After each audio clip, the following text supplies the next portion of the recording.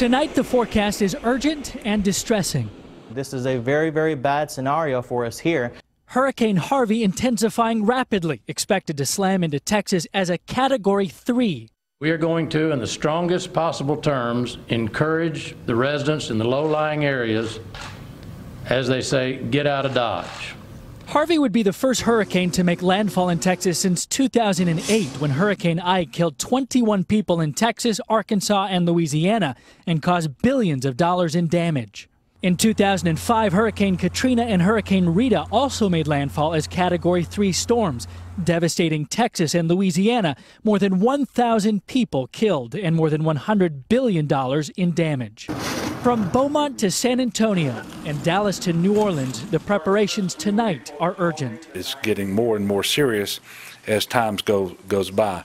A rush on gas, water, food, and flashlights. The nation's fourth largest city, Houston, bracing for catastrophic flooding throughout, expecting more than 15 inches of rain over the next 5 days. Here in Corpus Christi, boards are coming up and sales are coming down. As Chuck Griffin prepares his boat, he remembers the last time a storm this strong hit here. 47 years ago. Wow. So and what did that do to the town? Decimated it. It was a disaster. So what do you think now? I mean, I'm concerned that we're going to have some of the same damage if we get a Category 3 or Category 4 here.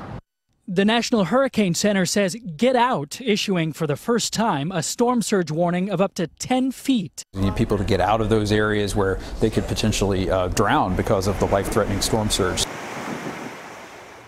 We're standing outside what would normally be a busy restaurant, but now, like so many others, it's boarded up. And this would otherwise be a busy marina, but like so many other areas, it's now evacuated for the most part. The governor has preemptively declared a disaster area in 30 counties, and schools throughout the region are now canceled. Hey, NBC News fans, thanks for checking out our YouTube channel. Subscribe by clicking on that button down here and click on any of the videos over here to watch the latest interviews, show highlights, and digital exclusives. Thanks for watching.